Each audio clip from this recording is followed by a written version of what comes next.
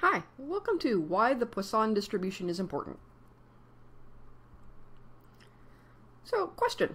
What do radioactive decay and winning the lottery have in common? So they and a lot of other phenomena are described well by the Poisson distribution. In this video, we'll be talking about the Poisson distribution and why it's important. So first, we'll talk about the circumstances under which the Poisson distribution arises. We'll give several examples of Poisson distributions in nature and in everyday life. We'll then discuss some features of the distribution. There won't be much math in this lecture. We'll derive the Poisson distribution in a companion video. Okay, so let's say we have some event which occurs randomly, but whose probability of occurring per unit time, r, is constant. For example, the event may occur, on average, 5.2 times per century, so r would be 5.2 divided by a century, or 437 times per second, in which case r would be 437 over seconds. As r is a constant, the probability for the event to occur in a time interval t is independent of how many other times the event has occurred, or when. We say that the separate occurrences of the event are uncorrelated, or independent. Now, let's say that we want to know the probability of this event happening m times in some time interval t. So for example, for an event with r equals 5.2 per century, we may want to know the probability of it happening once, twice, 3 times, or not at all in the next decade. So the answer to this question is the Poisson distribution. It looks like this. So we have P of m given RT equals RT to the m, e to the minus RT, over m factorial, where m factorial is m times m minus 1 times m minus 2 all the way down to 1. And e is the base of the natural logarithm. So P of m given RT is the probability, given the rate r and the time t, of the event occurring m times in t. So an event with a probability of occurring per unit time, r, will occur on average rt times in a time interval t. So let's define lambda equal rt. Then we can rewrite the Poisson distribution as P of m given lambda as lambda to the m, e to the minus lambda, over m factorial. And this form using lambda is especially convenient for some cases, as we'll see later. Now that we've seen what the Poisson distribution is and when it arises, let's look at some examples. So we're looking for cases where the separate occurrences of an event are, to a good approximation, uncorrelated. Okay, let's check them out. So one example of a Poisson process from physics is radioactive decay. Let's say that we have a radioactive sample. It contains a very large number of radioactive nuclei, each of which has a tiny probability of decaying during some measurement time t. The nuclei decay independently and do not affect each other.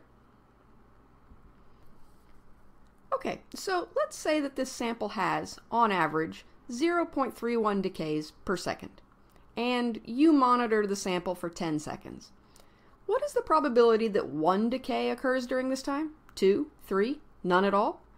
So here, lambda is equal to 0.31 decays per second times 10 seconds, which equals 3.1. So we plug that into our equation to get the Poisson probability of m decays, given that lambda is 3.1. Okay, so here we've made a table of the Poisson probability for m equals 0 to 7, and we've also plotted it for m equals 0 to 13.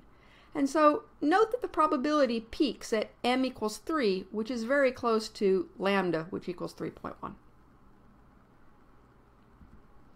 Okay, so now let's move on to another example. So let's say that a golf course has a hole-in-one occur on average once every 35 days at their location. So a hole-in-one requires a large amount of luck, so to a good approximation, they should really be independent events. So what is the probability distribution for m holes in one to occur in 4 weeks, 1 year, 10 years? Let's start with t equals 4 weeks. So 4 weeks is equal to 28 days, and r was 1 over 35 days, so lambda in this case, which equals RT, is equal to 28 over 35, which equals 0.8. So we'll substitute lambda equals 0.8 into our formula for the Poisson distribution. So here we give the Poisson probabilities for m ranging between 0 and 4, given that lambda is equal to 0.8. And we also plot the Poisson distribution on the right. So the most likely number of holes in 1 is 0.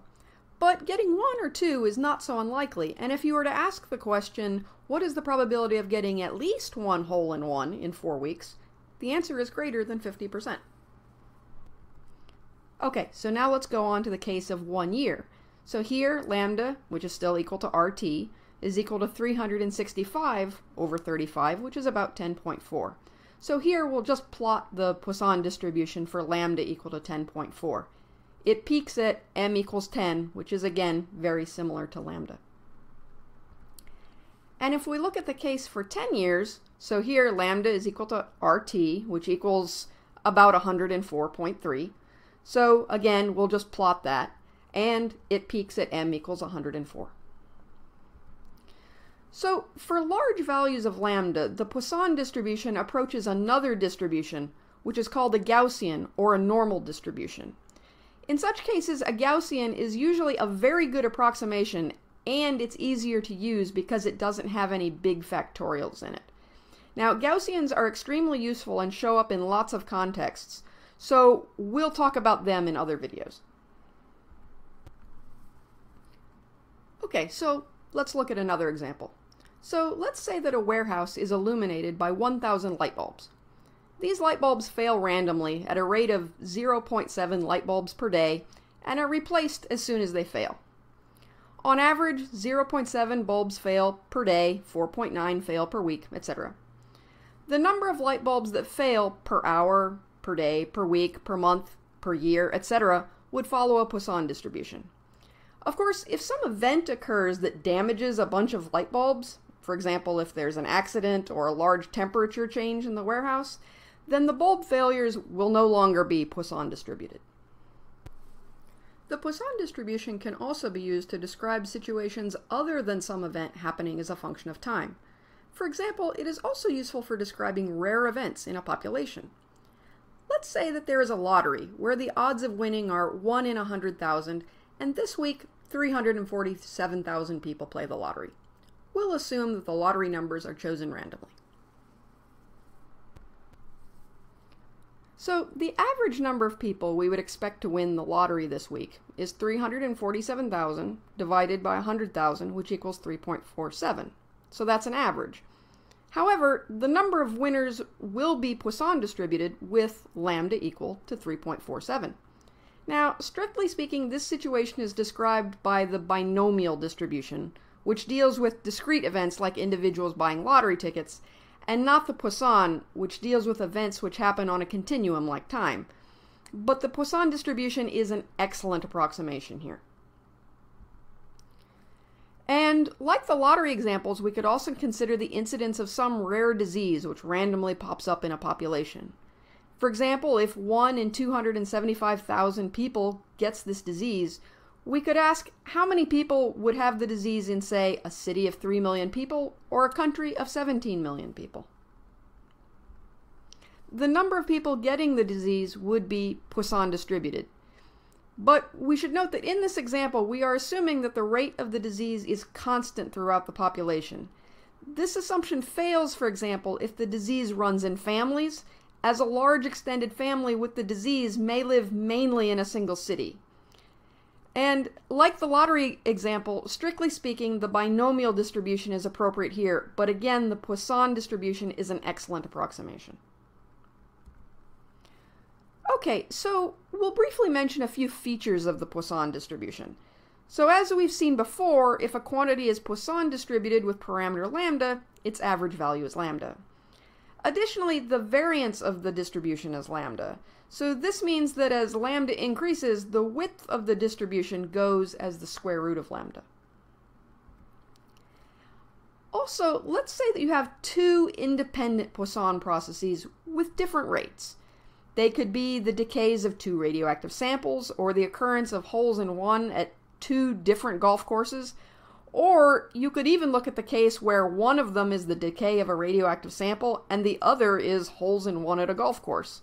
But for concreteness here, let's take the case of 2 radioactive samples. So sample 1 has an average of lambda 1 decays in a time t, and sample 2 has an average of lambda 2 decays in a time t. So we'll observe the 2 samples for a time t. The numbers of decays from each of the 2 samples, M1 and M2, are Poisson distributed, so their probabilities are the Poisson of M1 given lambda 1 and the Poisson of M2 given lambda 2, respectively. If you look at the total number M, which equals M1 plus M2, of radioactive decays in a time t, the result is also a Poisson distribution with lambda equals lambda 1 plus lambda 2. So Poisson of M given lambda 1 plus lambda 2. So if we have 2 independent Poisson distributed variables, their sum is Poisson distributed too. So hopefully I've convinced you that the Poisson distribution is important and describes a wide range of phenomena. In a companion video, we'll derive the form of the Poisson distribution. We'll also use the form of the Poisson distribution to derive the also very important Gaussian distribution, also known as the normal distribution, in another lecture. Thanks for watching!